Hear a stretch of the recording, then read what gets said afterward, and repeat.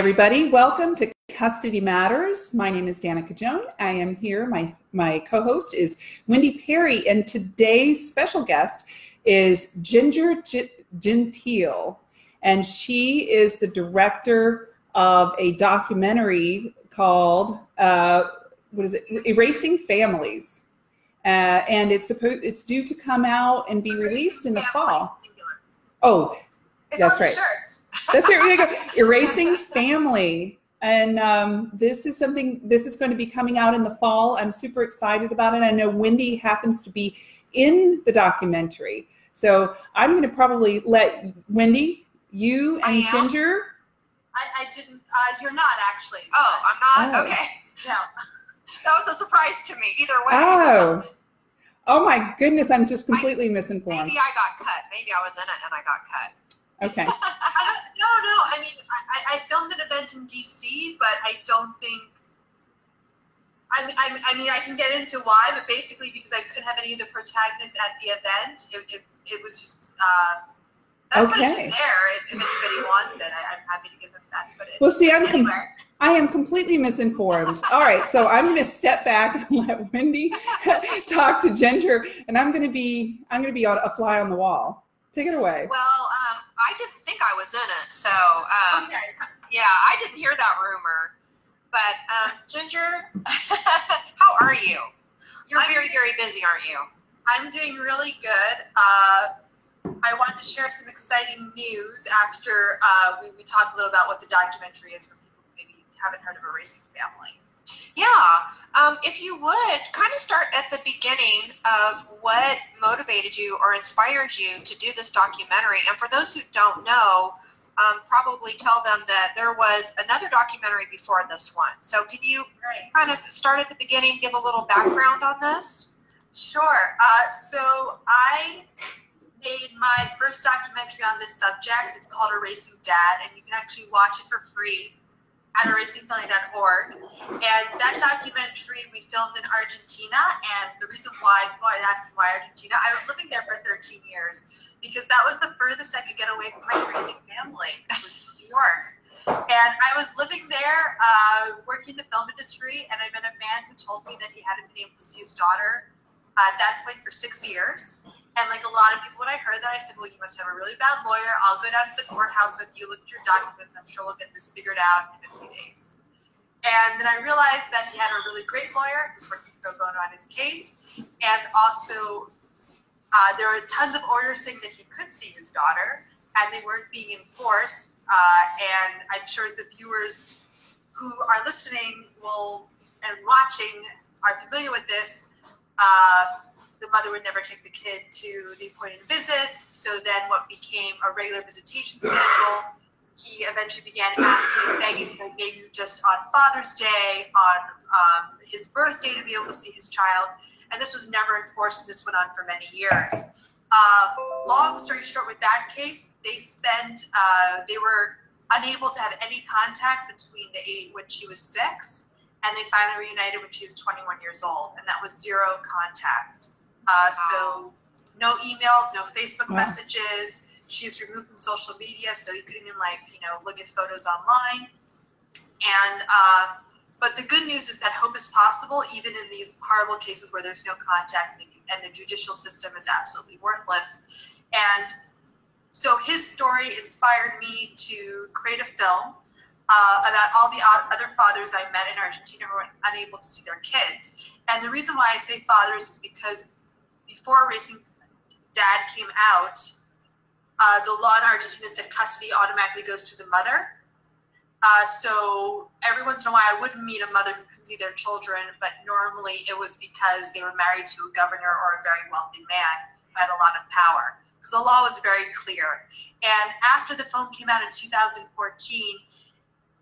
the first thing it did was it gave people a way to talk about a problem in a new way and to feel like they weren't alone. So at the very least, they could take this movie and show their friends and family, hey, I'm not alone. This is what's happening to me. So people felt more emboldened. They began to feel less shame talking about being a raised parent. And the interesting side of it is that the film actually was censored. And it was I think, the only film in the past 20 years or so that's been censored in Argentina, and that was by a judicial order. And the reason why is that family court likes to remain in secret. And we interviewed people who work in family court, and they did not like how the film made them look, because we record them on camera saying they don't care what the dad did. They will do whatever it takes to remove a father from the kid's life, because the most dangerous place for a child is their own home, because of the presence of the father, because all men are just rapists in potential, just waiting for a moment to rape their own children. As ridiculous as that sounds, that's basically what they say in the film. And they got a judge to go along with this. But the good news, and also why this is a very stupid tactic on their part, is that everybody wants to see a censored film. So the film became front page news in Argentina. Everybody was talking about it, even though it was very hard to see. And that's why if you go watch on YouTube, you'll see there's very few views, and that's because YouTube took it down 7 times. Mm-hmm. But all that, commotion amongst the film, we did so much press on this and conferences, that people had a new skill set about how to talk about this. And long story short, the legislature in Argentina passed a resolution taking out of all the gender preference and custody matters and allowing for joint custody. Before the film, you couldn't even get joint custody. It didn't exist legally in Argentina, except interestingly enough, if you were a same-sex couple, because then there was no way to do gender discrimination in same-sex couples. In Argentina legalized same-sex marriage in 2011. Fast forward a little bit, I came back to the United States and I wanted to do a follow-up film. And I just put up a Facebook page called Erasing Family, and I began to just get all these messages of people who can't see their kids. And the first thing that surprised me were just the sheer number of mothers who couldn't see their kids. And to me, that's just evidence that the business of family court doesn't care about who they're erasing, as long as there's money to be made, and there's money made by prolonging the conflict. And then the other thing I began to see were kids, sometimes as young as 7, a lot of their teens, making videos on YouTube and Facebook. These kids have probably now moved on to Instagram, they're no longer on Facebook, about how they were upset with not being able to see a parent or a sibling, how they were angry at the judges in their case. And that's when I had the idea I had to make a new film that would be from the children's point of view. So I then spent the next few years actually finding children who'd be willing to speak on camera. So it was very difficult, because I'm sure I could pick any city in the world and have more than enough parents to interview. But finding kids who are good on camera, who want to tell their stories and have a good story, it's exceedingly difficult. And it also meant that we had to film Erasing Family in over 12 locations in the US and Canada, because we had to go to where the kids were. So it's a very international film. We're finishing up the post-production right now. And some exciting news about what's going to happen is next week we're going to announce the launching of our impact campaign, and we're going to be creating resources for kids. So after they watch the film, they'll be able to process what they're seeing and have peer-to-peer support to reach out to their erased parent if they want, or at least not feel alone, kind of like similar to a suicide crisis text line. And in part that's because, there aren't really any resources for young adults. There's a ton of books and videos for young children, but you can't give a 20-year-old a book that's written for an 8-year-old, and you can't give a 15-year-old a book written for a 10-year-old. It has to be age appropriate to where they're at. And the other thing is that we are, just today, literally today, I don't want to say which states, but 2 state legislatures reached out to see if they could screen Erasing Family. One in mid-June and one in September of next year.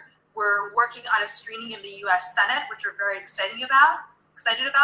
And also, and we just sent out this email today, so we'll be at the Americans for Equal Shared Parenting Summit in Washington, D.C. on June 28th, and we'll be showing a sneak peek of the film, so it's not the film in its entirety, but anyone who's going to that summit for a small additional fee, or if you're not going and just want to see the film, you can buy a ticket, and we'll be talking about how you can use a 30-minute cut of the film to change, to help change policy regarding shared parenting and family court reform. And it's very important for us when we launch this film that this film is a tool that can be used by all the advocates working in this space. And we're really relying on our network of followers and volunteers to take this film out to their communities and to use it to support the work that they're doing, because we know that the solutions in each community will be quite different. So what may be a big priority in one community might not be in another. So the film is a tool because the film covers, in no particular order, what it's like when a child is brainwashed or taught to hate the other parent, which is sometimes referred to as parental alienation. It refers to how the child support system is used to create a perverse incentive to fight for more parenting time, and also how all these resources are sent to the state instead of the families. Because what I thought, and for a lot of people thought, is that when you pay child support, it goes to the child. Or if you want to be cynical, it goes to your bitter ex who uses it to paint her nails. But what we found is a lot of that child support doesn't go to either of those. It goes to the state. And people can be paying thousands of dollars for decades, and it doesn't go to any family member. It goes to fill potholes or whatever. And it also then deals with how, by having a complicated, expensive divorce system, we are traumatizing children. And one of the solutions is court reform that makes divorce more simple by providing more resources to families. So in-court mediation, in courthouse mediation, so people have an alternative to an adversarial trial. And also what we're very excited about is by saying that, presuming that shared parenting is the norm and that there's a presumption of shared parenting if both parents are fit, can really help decrease conflict. Because it's all about when there's a family that's in conflict, how can we help them move forward and how can we make divorce healthier for all children? Wow. Wow, I know, exactly. Well, one thing, there's a lot of things that you mentioned that I'd love to touch on, but one thing that you talked about that I'm so excited to hear, and I want to learn more about this, is that you said you're going to soon launch resources for kids. And a few years ago, I was approached by a high school. Mm-hmm. And the student newspaper wanted to interview me because the students wanted to know skills that they could use to help themselves. Because as you know, kids are open to talking about this, but usually it's the adults that don't want to talk about it. Right. But the kids know it's happening. It's happening to them, or it's happening to their friends. And the students at this high school said, well, what do I do when my mom says this to me? Or what do I do when my dad does that? Give us some skills. What can we do? And so I wrote an article for this high school for the students with skills they can use, things they can say and do when they're in that situation. So what kind of resources are you going to be launching for kids, and how can they connect with you on that? I think that it's just invaluable. It's so important that we get that information out to these kids. It is, and part of it is I know that there are so many support groups for adults, but what we're going to do is create peer-to-peer resources. So I'm in touch with kids, and when I say kids, I just want to clarify, I mean children in the family relationship structure, so a lot of them are over the age of 18. Yes. So I always like to clarify that a kid can be 30 in this context. What I want to, the first step is actually getting these kids together, and some of them are reunited erased kids, some were never really erased, but they don't have contact with a sibling or have gone through other high conflict divorces. And asking them what ways, and kind of creating a brain trust, so I can ask them and we can work together to create resources in a way that is appropriate for them. So I don't really have like the exact answer, but what we've been playing with is like a text line, so people can get some text, because kids also, they don't like to talk on the phone these days. So kind of like similar to a suicide crisis hotline, creating very simple to understand videos that would complement the film, tips on what to do, but also just the social media presence, but that's really child directed. Because I have seen groups that have started on Facebook that are like for kids, and they usually get filled up with parents. So this is like really just thinking about like what are some ways that we can reach out to young people, inform them in a very basic way, but also, you know, if someone's 25, they might not be able to afford therapy or coaching. So what are some basic tips? And sometimes it's just giving them permission, like you can have a relationship with both parents, and these are some ways to navigate it. These are some ways to feel safe, or if you can't locate a parent, this is possibly how you can get in touch with that parent. Some ways, you know, to do some research. So it's still very much in its infancy, but the actual idea for this came because one of our ambassadors, we have a program where anyone can sign up on our webpage and get trained to be an ambassador to bring the film into their community. So they learn how to set up screenings, how to talk about this issue without talking about their story. And one person took this to a high school and they said, and this to me is kind of, you know, wacky that this is what they said. They said, okay, we don't want to show the film because let's say we show the film and there's kids who identify with this. We have no idea what to do or what to help them, and there's no resources for them. So we're just going to make a bad situation worse because now they're going to go from being abused to knowing that they're being abused and knowing that nobody can help them. So it's better that we don't talk about this at all. Maybe that was an excuse they had, but you know, I was like, well, let's take them at their word and start developing resources. I'm just also in touch with people from other parts of the world who are developing graphic novels and seeing what we can use for an English-speaking audience. So it's kind of, you know, finding this space for young adults, because when I go to these conferences, there's tons of books for little kids. Yeah. So when you ask, what do you have for a 16-year-old? They're like, oh, we don't have anything. But you're also like, well, you can't give a 16-year-old a book for an 8-year-old. Yeah. So I think it will be a long, ongoing process, but the first is at least something that we can use to triage. So like just some basic skills. Also, you know, that kids can take this to their schools or their universities and start replicating. But I really want to listen to what they think would be helpful to them and not dictate because what I think would be helpful. So it's kind of like the film. You know, when I made A Racing Family, my whole question, the question I had always asked myself when I was choosing what to put in it is, okay, if I'm a 20-year-old and I haven't spoken to my mom in 5 years, what would convince me to sit down and have some coffee or tea with her? What information would be helpful to understanding the system, but also to understanding, you know, what are the family dynamics that are involved? So the film itself, it does go into family dynamics, but in a very blame-free way. It doesn't, you know, and any blame that is to be had is on a system that's ineffective at dealing with this. So it's not about a good parent or a bad parent. And in fact, what the film says is the big problem is trying to assign blame. So whenever you have like a custody evaluation that tries to figure out who's the better parent, or asking a kid which parent they want to live with, that blame game is what fuels this unhealthy dynamic as opposed to diffusing an unhealthy situation. Because, you know, to be clear, when people are going through divorce, they're upset, they're angry, they're heartbroken, it's a crisis.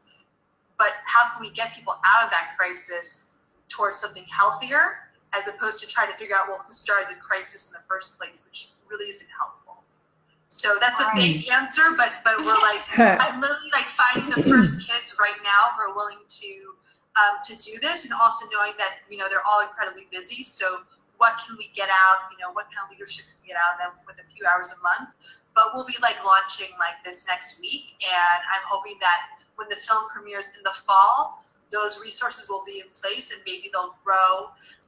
And also I want to inspire other advocates to include kids more in their work. For example, you know, I was talking with a conference that's happening for shared parenting in the late summer, and I asked them, well, are you inviting any kids? And they said, well, we didn't even think about that. And I'm like, you're not even going to have like at this huge conference like 1 or 2 young adults who can speak about what they went through.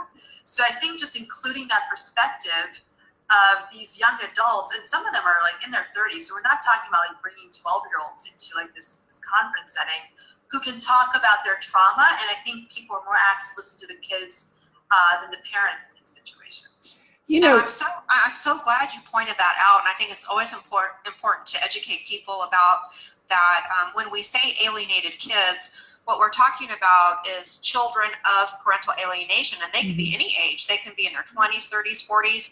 I got a message from someone the other day who is still, they're in their 50s, and they're still dealing with this and trying to figure out how to have a relationship with both of their parents. So it can be any age, and it affects these children of parental alienation into adulthood.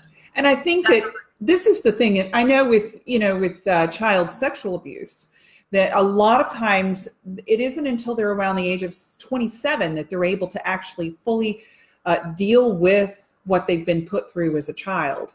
And so whether it's sexual abuse or it's parental alienation, which is a form of abuse, it sometimes they have to go through that hurdle of betraying the parent they were aligned with and speaking out. And I think it's great that you're really trying to get these 20-somethings, these adult children of parental alienation in that conversation, because really they're the ones, if we can somehow reach out to them and get them change the direction of where they're going, it can impact their families that they're creating. Well, because also a lot of times when kids have aged out of the system, or even in some states, as soon as they get to be 13 and 14 and they can say which parent they want to see and which parent they never want to see ever again, the courts kind of stop. I don't think they're effective at all, but they really stop being effective with older children. So this was kind of inspired, especially like by some people who I knew who their kids are over 18, or they've been in family court for 10 years, and they've kind of seen the writing on the wall that the courts are not going to be able to help them. So what are ways to reunite when you can't use the courts? Also, I think the other thing that has been very enriching and eye-opening for me interviewing children for the film is that, when you talk to adults who are affected by this, it can be very black or white, and the kids see a lot more gray. And for them, the big issue is the conflict itself and these loyalties that are being torn. And, one interview I remember in the film is a young man decides to never speak to his mother again. He eventually gets adopted by his stepmom. And when I was interviewing him, I said, well, what did they say about your mom? Like, what was, what were the accusations? He goes, oh, no one ever accused her of anything. Went to the mom. What did they accuse you of? Kind of being unstable, but it was like, it was saying that. It wasn't like there was a psych evaluation or anything. Interviewed the stepmom. No, we never said anything about her. So I asked the young man, well, why did you make this drastic choice? He goes, it was just so stressful to see her. It was just easier not to see her. Mm. So I think that, it's by treating the entire system and diffusing the conflict. Because I have noticed that some kids, especially the ones who, as Ryan Thomas says, are like the hostage kids, and they're the ones who tend to, plus minus 2 weeks from turning 18, kind of flip loyalties and find their parent that they couldn't see. I've even had cases of kids who never saw their dad, like they literally never met their dad, and at the age of 18, within 2 weeks are living with their dad, who they never met. But for other kids, if you start to say, oh, one parent abused you, manipulated you, they're very turned off, because what they really want is to have a relationship with everybody. So and then also, if you talk about, just reducing conflict in general, then you also are able to help a lot of children and families who have a high conflict divorce, but it might not particularly be parental alienation or erasing or maybe it's kind of going there, but not really, because right now the system just creates conflict. So by reducing this conflict and teaching these skills, we're making divorce and separation healthier for all families, which is something I also see in general when people talk about this issue. They tend, because the ones who are really interested in this, they tend to have the worst cases, as opposed to saying, well, how can we make this healthier for everybody going through this? Because even if, let's say, your divorce costs $200,000, which is above average, if the average is still $30,000, that's still way too high. Mm-hmm. So it's like, how can we reduce these costs, these conflicts for everybody? And I think kids really want to get on board with that, because it's like for some kids, you know, even you mentioned the word parental alienation and they get really turned off. I remember like one kid was like, I don't want to speak at that conference because it's a parental alienation conference, but I'd speak at any other conference. He said like, I'd speak at the same conference if they just changed their name. Oh, wow. Because it's just, because for them, if they have a relationship with both parents, they can never admit that one parent alienated them. Yeah, I think that ties into what you were talking about, that the kids, they don't want there to be blame on either parent. Mm-hmm. Most of the kids, there's some kids who really are angry at one parent. So, I mean, there are kids who have told me I had to look at the entire divorce file to figure it out. And then there are kids who say, I don't want to hear anything about what happened. I'm just here with you now. And they really don't want to hear about it. So I think, you know, there's definitely two different types, and you probably never know. So, you know, I always tell parents, you know, like, save everything. But, you know, don't even offer it unless asked. And if they want to see it, they'll ask you probably pretty soon that, you know, I want to see the divorce files. Or they might ask you for it 5 years later if they want to start figuring stuff out. But I think because the most heartbreaking thing that I hear from some parents is they say, I'm going to court, I know I'm not going to win, but one day I want to give the kid the file to show how much I fought for them. And I always think, well, what if they say they don't want to see it? Mm. Then you spend all these money, years in aggravation to produce papers that they don't want to see. I know you said that there are legislators that are interested in the documentary, and conferences, and probably mental health professionals, I'm guessing. But what about judges? Are you getting an interest from any family court judges about seeing the documentary? Yeah, we're doing a screening for about over 100 judges in about 2 weeks. Wow, that's awesome. So, well, you know, I feel like it's very interesting because there's a lot of documentaries about a lot of different topics that tend to be, you know, very controversial. But this one, people are so nervous about this topic.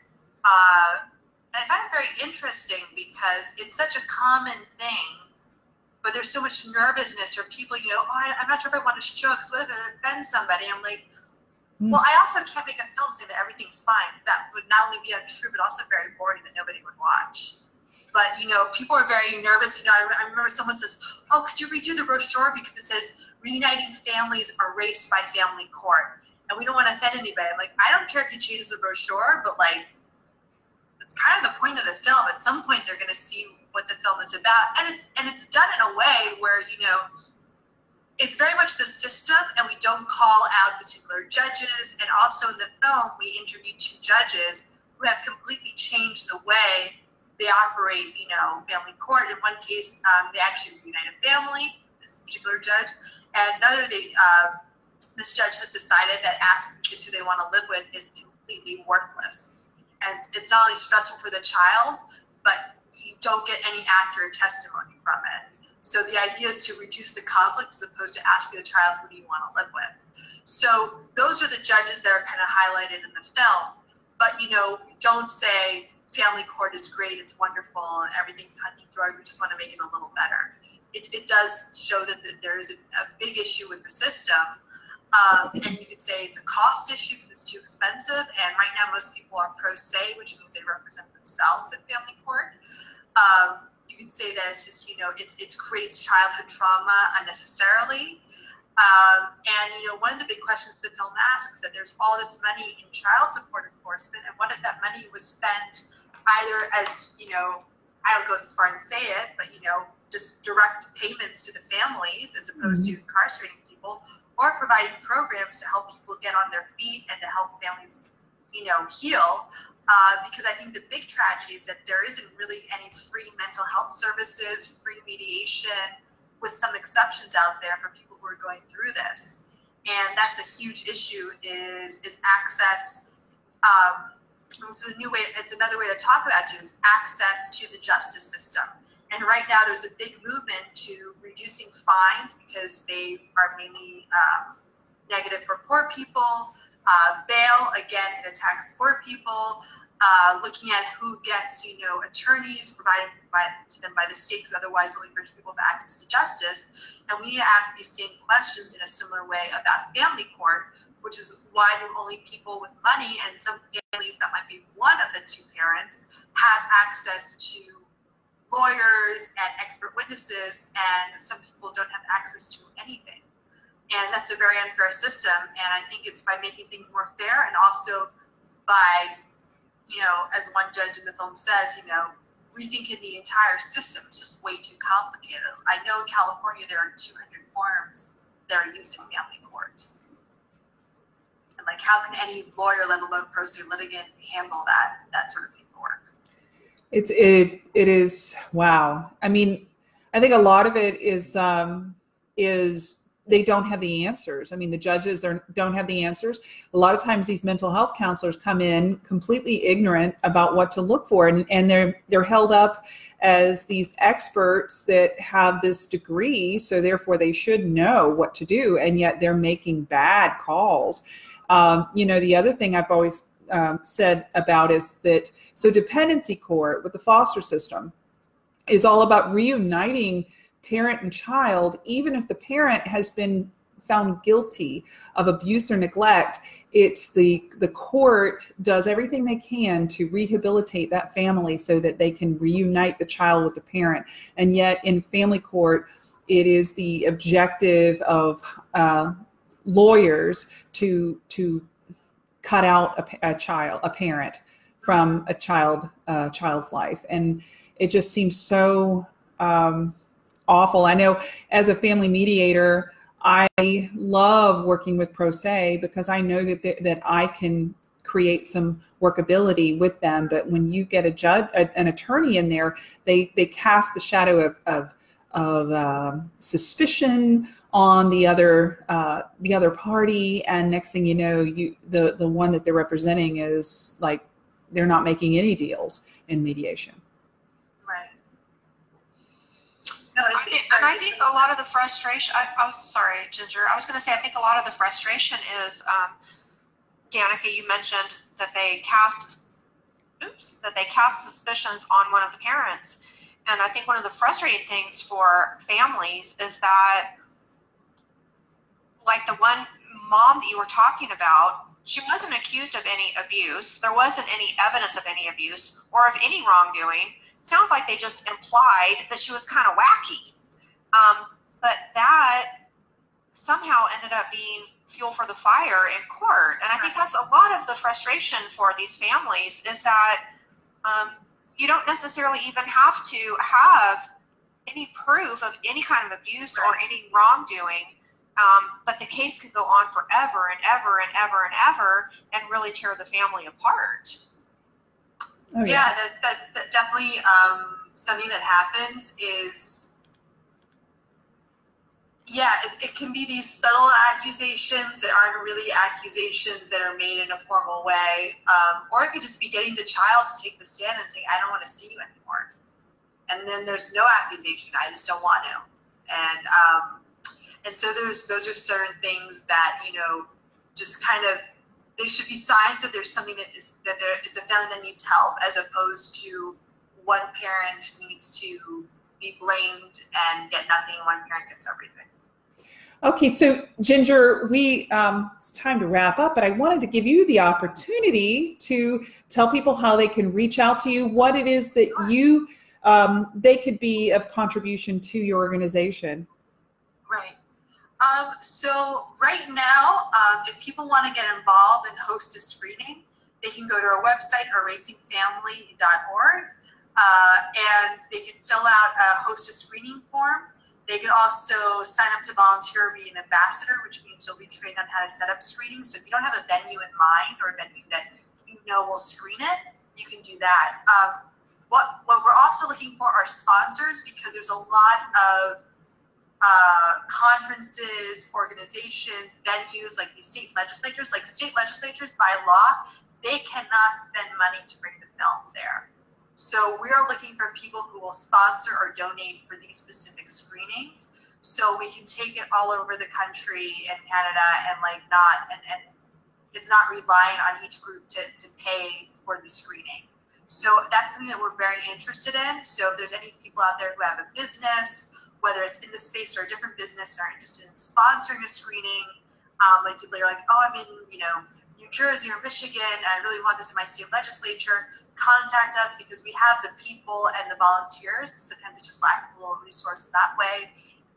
Also, if anybody, I haven't put the link up there yet because we haven't announced it, but if anybody knows of young people, kids who want to participate in like our youth action committee, I'm thinking of a better name, they can contact us as well. And generally we're asking just for a few hours a month of commitment at the minimum. And it's kind of more of a sounding board. And then, we will then take that information and create these youth resources. Do they have to be 18, Ginger?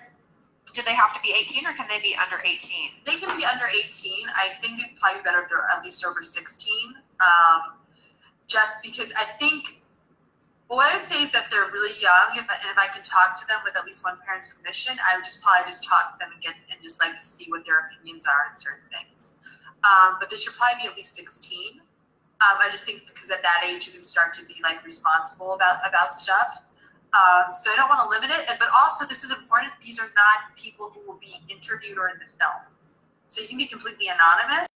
It's more for like, well, what type of memes and posting will work on Instagram to relate to you? What type of materials mean to you? Is this too wordy? What advice would you give somebody in your situation? What advice was helpful to you? And also then taking the kids who are talking about this publicly and just coordinating our efforts so like stuff gets released on platforms that can get them more views and more traction. So so someone can say, I don't want my name to ever be out there in my face. That's totally fine. It's not being interviewed for a film or a video. Okay. Awesome. Thank you so much for joining us and taking time out. I know we're going to cross paths in the near future. And I love the work that you're doing. Thank you. Thank you. Thank you for doing the work and talking about this important subject each week. All right. Hey, Ginger, this is Dave Slaughter. I have a quick question for you. Yeah. Hey, it was good meeting you in New York City, by the way, with Michelle and myself meeting you. If I wanted to do one of these screenings here in Georgia, in Atlanta, and if I have the financial whereabouts to help support that, I don't actually have any of the logistical knowledge as far as organizing such an event. With the state legislator or anything like that. Is that something you could actually, your team could actually help out with? Yeah, so if you're interested in a particular state, like I don't think we have anyone in Georgia specifically who would be able to arrange that right away, but we could then do that outreach. So I would just say send an email saying what you could help out with. In Georgia, being very specific. And because, like usually the state legislators, what you need to do is you need to find one or two or sometimes more sponsors of the screening, and then they also invite people. So the logistics don't cost anything, but taking me and other experts there, for example, or if we need to do more advertising, or if no one can make those contacts, the time to find a state rep who would, would sponsor this. That'd be great to co-sponsor. We're also looking for sponsors for the screening in the U.S. Senate. And so like, I just don't want to say the names of the states just because nothing has been confirmed, so I don't want to jinx it. Yeah, don't jinx it. None of them are Georgia, I will say that. Yeah, no, I'll fight the fight that I can fight, which is locally, and I'm local to Georgia, which is like been my home for the last 11, 12 years now. So I suppose I could start some of the legwork by just working on the telephone and start calling some of the local state senators and state representatives and see if I can't get one or two. Have you taken the ambassador training, Dave? No, I have not. Sign up to be an ambassador because that's how it teaches you how to set up screenings. But also, if people just say, I want to sponsor it and give money to set up a screening, if I don't want to do the legwork, just let us know, and then we can find a way to make it happen. Because also, if a business wants to sponsor, I'm not going to say I'm going to make you call up your state senator. So So whatever you're willing to do, as long as you're clear, if you want to do a little of both, that's great. But it's good to know and we're keeping these separate because when people donate to Erasing Family, those funds are used in a general pool to complete the film and like our impact campaign with our youth groups, stuff like that. We're not using those funds to host screenings because then it just becomes an unfair kind of competition of where do we go with the funds. So then if people want to host a particular screening, we'll ask for that local group to fundraise or find sponsors for that particular screening as a way to keep it fair. Otherwise, it's like, why am I choosing to take the film to New York and not to Kentucky? So that's kind of how we're doing it as a way to be fair. If we can find some magical donor out there who would like donate a ton of money to do screenings all over the US and Canada, like that would be awesome too. Well, I can't. I don't have that kind of money for. No, I know. But Georgia would be great. Just let us know specifically, and I encourage everybody to take the ambassador training. There's people who take it who then actually don't really do much as far as setting up screenings, but they find it very helpful to learn how to talk more effectively about this issue, or they help volunteer in other ways, like doing administrative work, writing press releases. Because some people aren't ready to go out in public and talk about this, even though we're very clear you don't have to tell your story. We don't want you to tell your story. But you know, it's just a helpful training. It's only a few hours. Well, so I'm not just an associate producer on Erasing Family. I'm also an associate producer on Casualties of War, Women in the Regime, which, quite frankly, it's another tale of how men have and children have suffered in the system. Although it's not as well balanced as Erasing Family is, based on what I've seen so far, the little snippets I've seen of Erasing Family. But if I'm willing to fund something that's on one level of production, and I'm certainly willing to fund something that's on much a higher level of production, like Erasing Family. So. Well, let's keep on talking just because I don't want to take up too much of their time on their podcast and beg us. But I have your contact, and let's keep on talking because that would be great if you could sponsor a screening in Georgia and get it. You're being podcasted. Feel free to trim out my stuff here. No problem. It's all good stuff because the thing is it's important that everybody has an opportunity to be involved in this whole work, this whole movement of trying to heal families and bring harmony to the families that are hurting, especially the children. So. Okay, good deal. All right, thank you so much, and we'll see you again next week. Thank you.